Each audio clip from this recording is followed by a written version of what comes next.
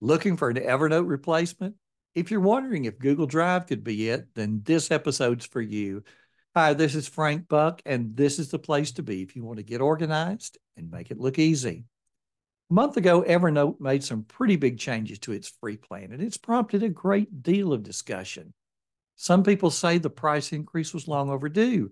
Others say that they don't use Evernote enough for it to be worth the asking price, but that the free plan is now too limiting. People use the same analogy for two diametrically opposed arguments. One camp says that Evernote's a bargain, that you pay as much for a Netflix subscription as you do for the Evernote subscription that you use all day, every day. While the other camp says, what? A notes app that costs as much as Netflix? See what I mean? Many people are looking for where to turn. Personally, I'm sticking with Evernote. However, I do want to be helpful to the person who wants to go in another direction. If you want to leave, you've got several obstacles and you need to know what they are. First, you have to decide where you want your information to go. Second, you've got to figure out how to get it there. And there's not an easy answer. There's really nothing that's going to bring all of your data from Evernote over in exactly the form that you had it.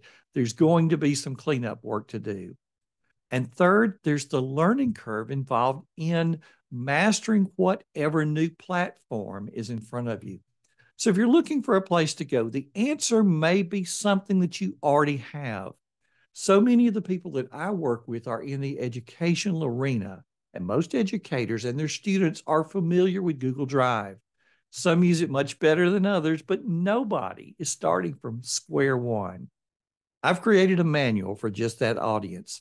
So whether you want to move from Evernote to Google Drive or whether you already use Google Drive and you just want to learn how to organize it better, well, this manual's for you. You'll learn how to emulate an inbox in Google Drive. You'll get some specific suggestions for folders to set up and how to keep your system clean. You'll learn about Google's substitute for the Evernote web clipper.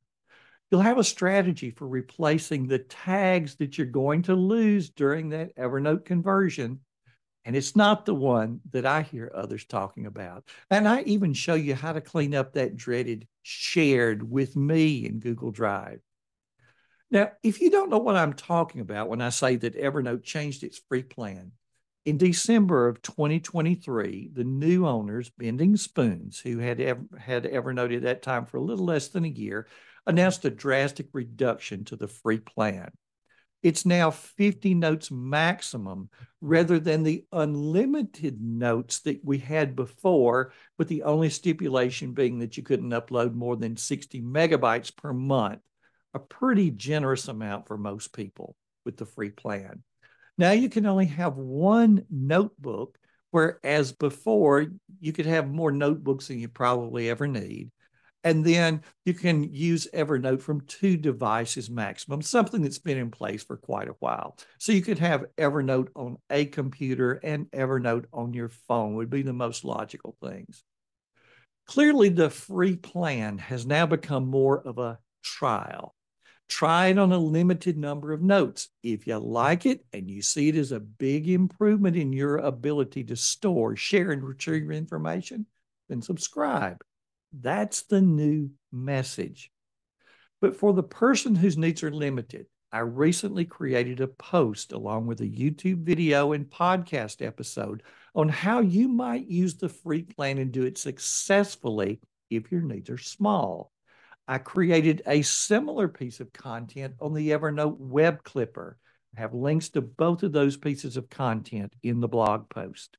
So back to the manual. If you're interested in getting a copy, it's available as a PDF for a nominal cost. I have a link directly to that manual in the body of the blog post, or you can go to my Gumroad store and you'll see all of the other available products there. That address is drfrankbuck.gumroad.com. So DRFRANKBUCK dot Gumroad, GUMROAD.com. So, whether it's Evernote, Google Drive, or something else, having your digital information organized is priceless. I hope this content is going to help get you there. Thanks for stopping by. This has been Frank Buck helping you get organized and make it look easy.